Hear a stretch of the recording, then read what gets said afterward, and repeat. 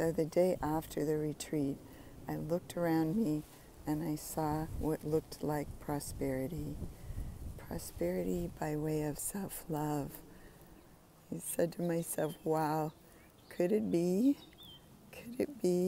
that after all this drama and chaos and suffering and painful reactions, confusing relationships and wishful thinking, could it be that it's okay to really take life as it comes, to live in a state of order and relative prosperity, even when in that moment I don't know where the next bit of money is coming from. I had finally, after 7 years of renting out my upstairs as a vacation rental, I invited an Airbnb photographer to come and take pictures of the 4 places that we now have. I started with the upstairs one just when I was finishing up I wasn't done yet. I was still very sick, but I needed a source of income, so I started that, and I didn't even know there was such a thing as Airbnb when I started it. I just knew I needed to fix up my upstairs and find a way to turn that into income. And then Airbnb showed up. And even though I was also sometimes renting a downstairs room for people who needed more space, finally the cottage next door came open, and while there wasn't money for that either, I ended up having 2 friends go in with me to allow me to buy that. They believed in what I was doing and partnered with me to make it happen. And each step of the way, it's like that. You just take one step at a time. Believe in the vision that comes to you. Do what seems to make you feel good and feel the best about where the littlest parts of you, the scared parts of you, the parts of you that don't know what to do, what kind of vision do you have that would make them feel better? And as you start to invest in that, at some point you'll be able to look around and go, wow, look how far I've come.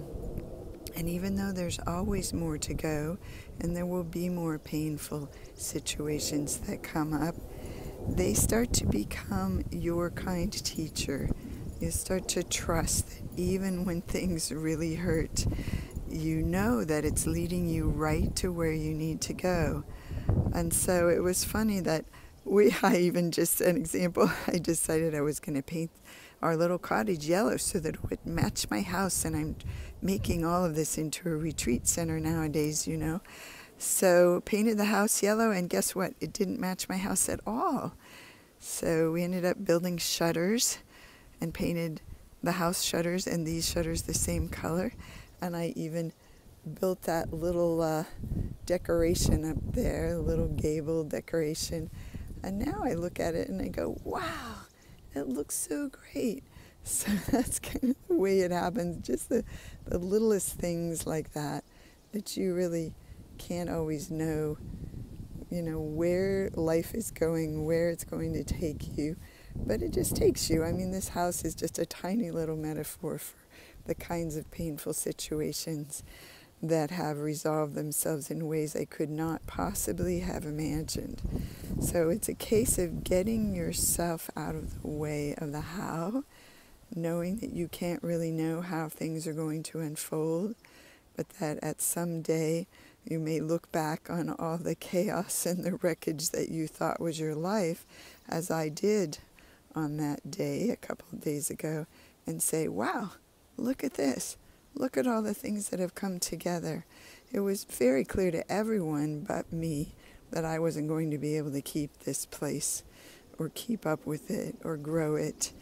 And while it did really scare me, and I lived in a bittersweet place until I got a hold of this work that allowed me to question my thinking, things were rough. I didn't believe in a bright future at all. I didn't know where I was going. And now I look at the incredible results that the people who were just at this retreat got. We had our follow-up call, and it's fascinating how everyone who had been even at former retreats is now really moving into the area of taking real action steps, bigger, tangible more sustainable changes than they've had before. And as always, someone else always shows up as being completely different when people go home from the retreat. The very family members, husbands, situations, money situations, whatever it is, suddenly shows up as being miraculously different when they work on themselves. And in the meantime, this group has continued a little texting conversation where they're so close. So many of them have been to 4 retreats already and are signing on for the next one, and are also part of our year-long mastermind group. So it's not like they haven't done their work, but it really, really does pay off. And what I want to tell you is that if you're feeling confused or hopeless or wondering how it's going to work, just keep questioning the thinking that would tell you that a person or a situation or even yourself is the enemy. And eventually you'll start to see the ways that they are your great teacher. They're always acting on your behalf. Even the worst case scenarios are happening for you, not to you. And you'll be able to someday look back and be like the flowers, just trusting that you'll be cared for. Take care. Bye.